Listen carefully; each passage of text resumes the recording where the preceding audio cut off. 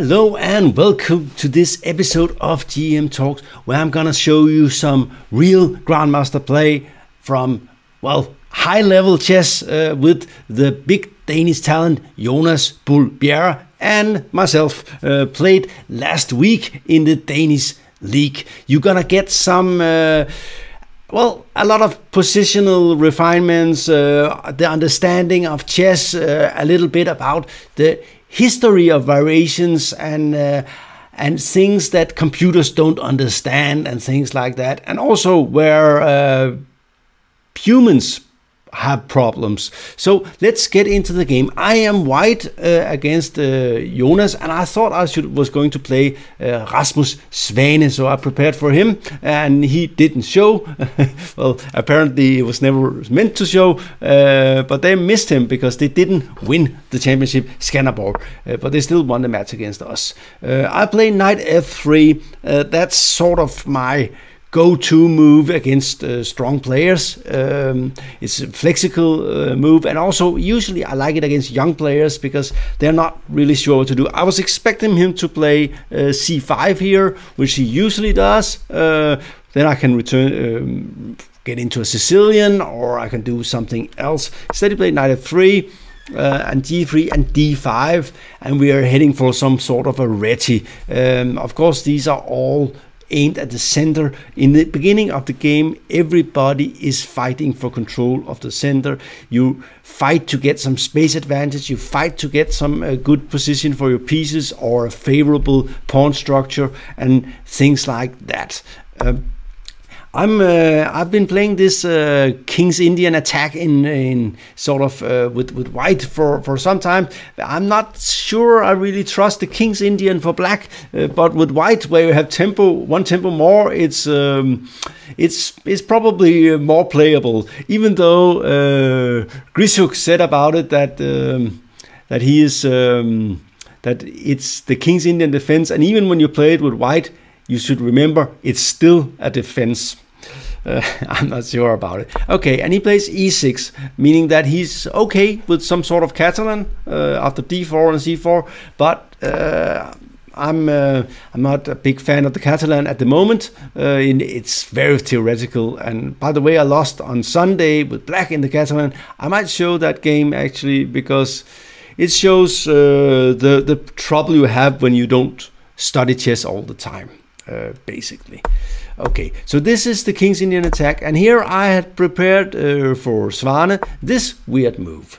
This move was played by, well, it's been played by a lot of players, but I saw it when Richard Rapport played. The idea behind this weird move is that if, for instance, black goes c5 here, well, we can show it.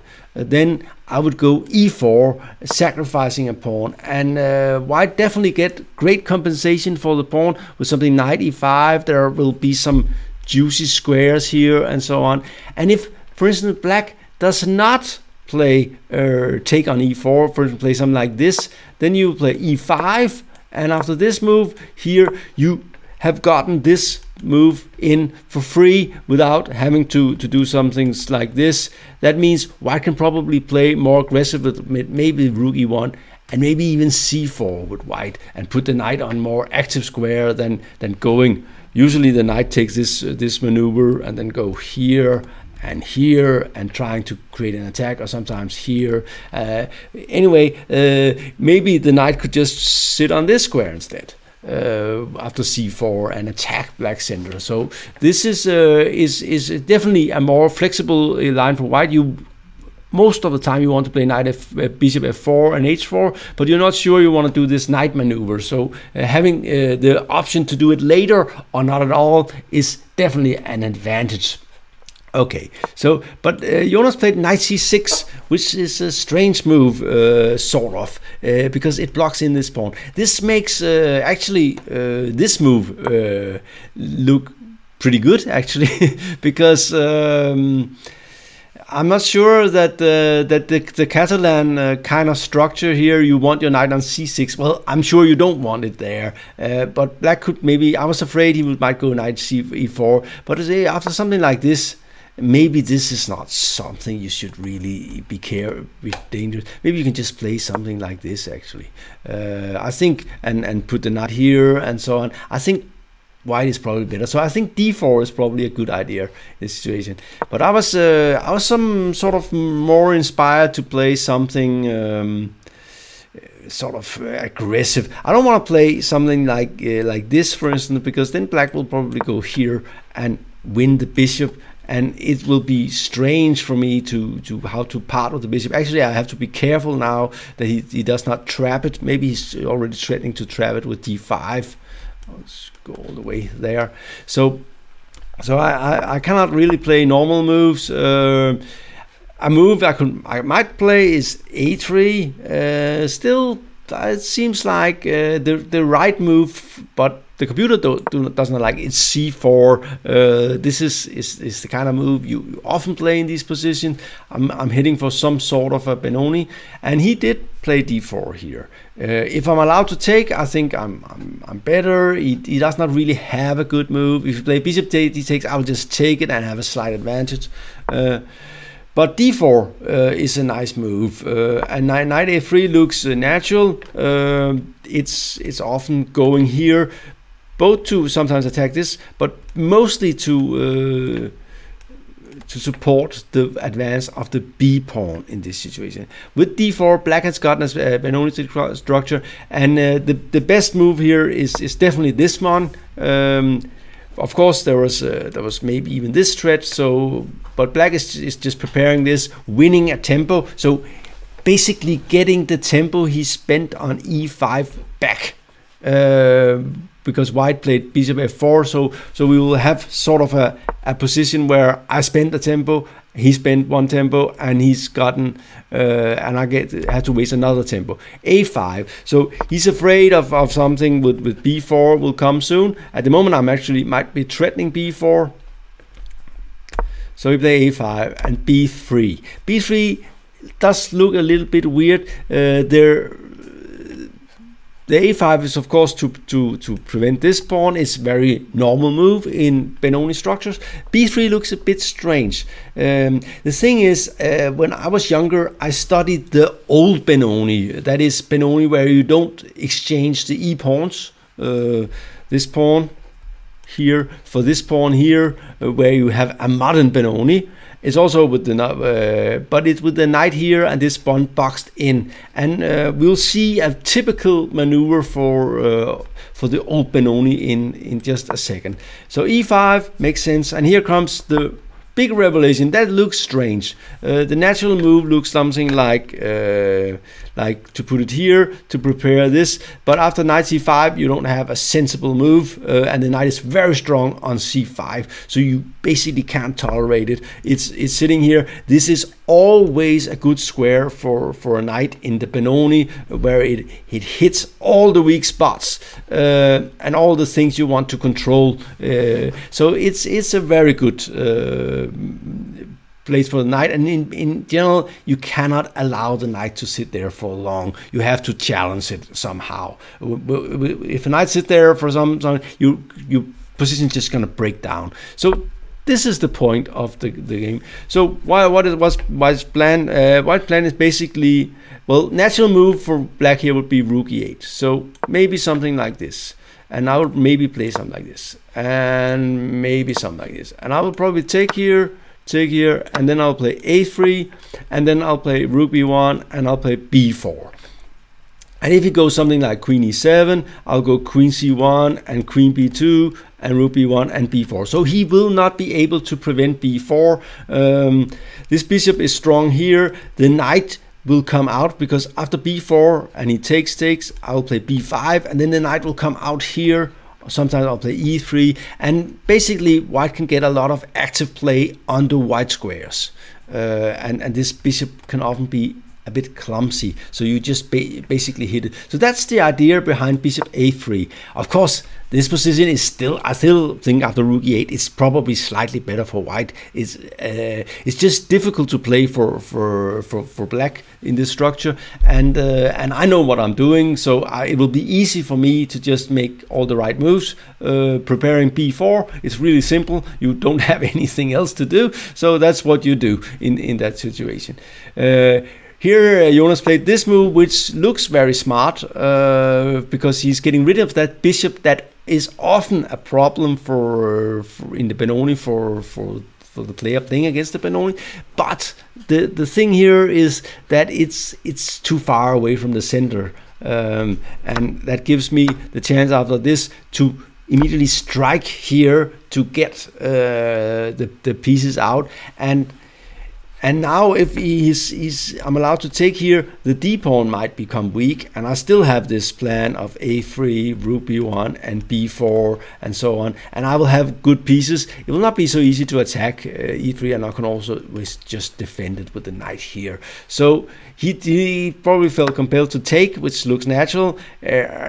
Take with the e pawn makes this look silly. I was, by the way, a little bit afraid of e4, just destroying my pawn structure. I don't like that very much.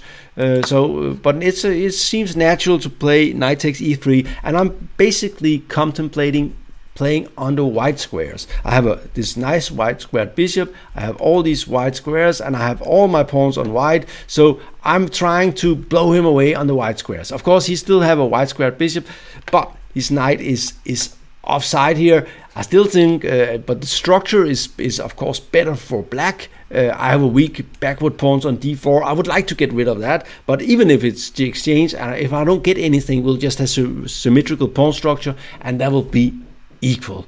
So basically, very interesting position. Here he starts to, but it's difficult to play, and especially difficult to play with black, because white is very active, and his moves sort of gives themselves. So after something like this, which looks very natural, black is basically just preparing something like knight b4, knight e7, and get rid of whatever lands.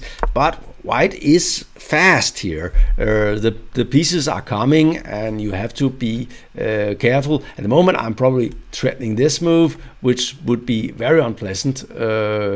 And I might even be threatening f4 or bishop e4 and stuff like that. So scary moment for black. He felt compelled to and I play this move, attacking the queen, getting more space. I have very active knights at the moment, and he went here, looked a bit passive to me, but not that bad. But it felt really nice to play this move with the rook opposite the queen here.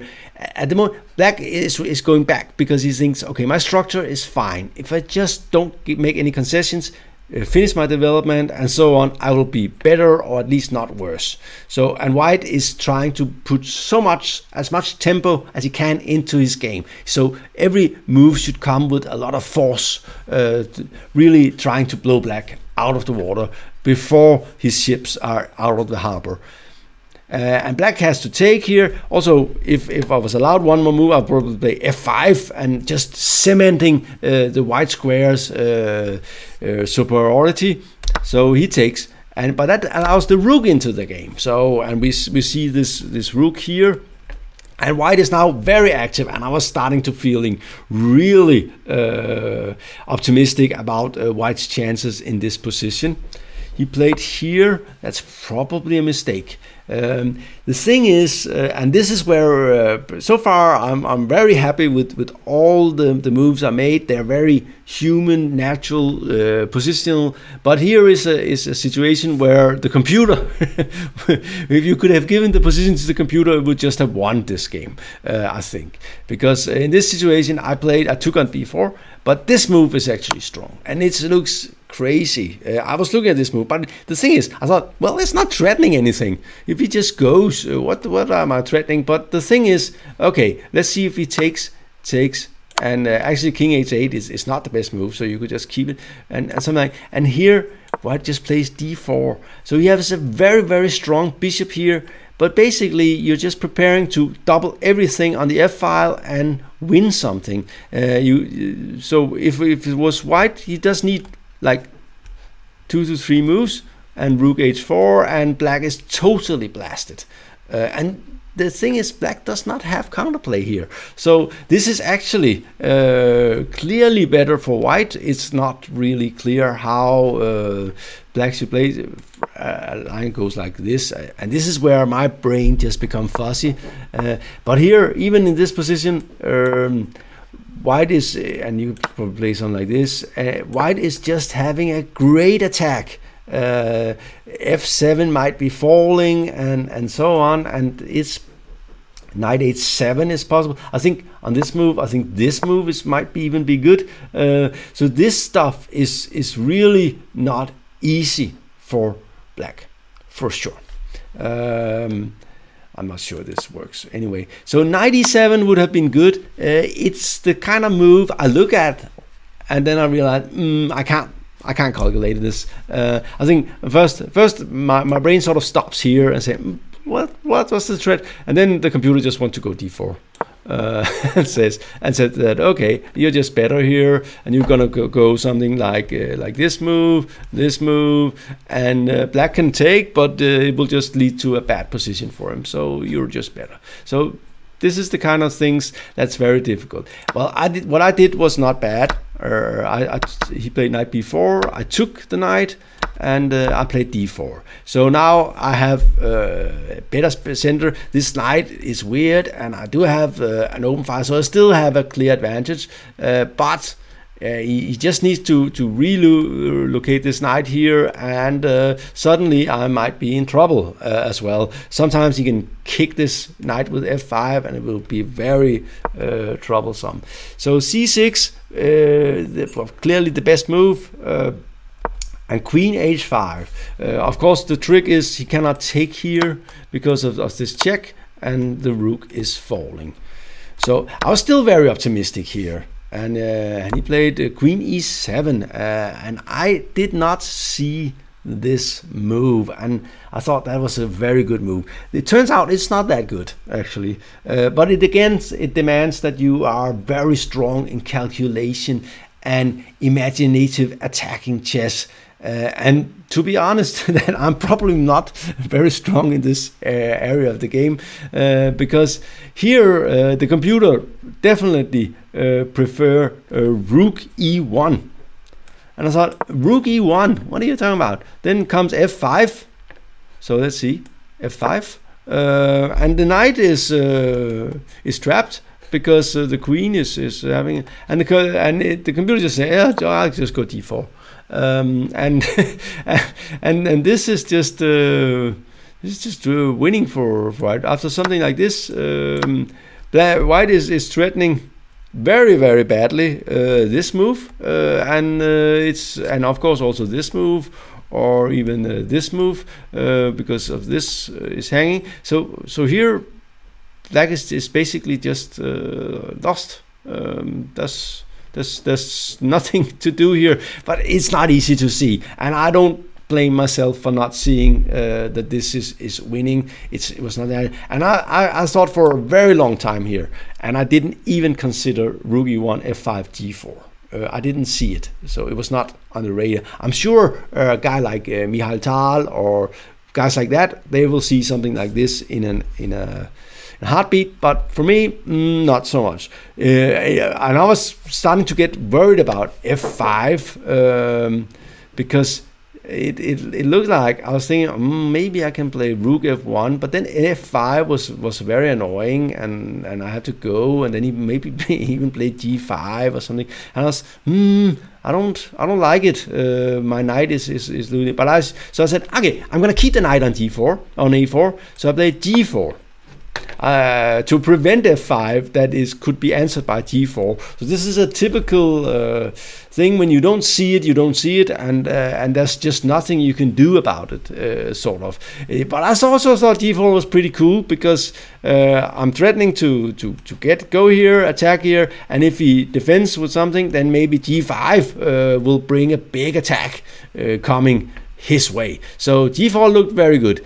he found a nice defense here. Rook d4. The trick is, that was also a problem with rook f1, is that check here, he just takes back with the pawn, and after rook takes d4 he has queen e3 check, and so something like this, and he can just do like, so this is the trick that I'm worried about, and I just lost a piece and I'm gonna lose the game and all these things.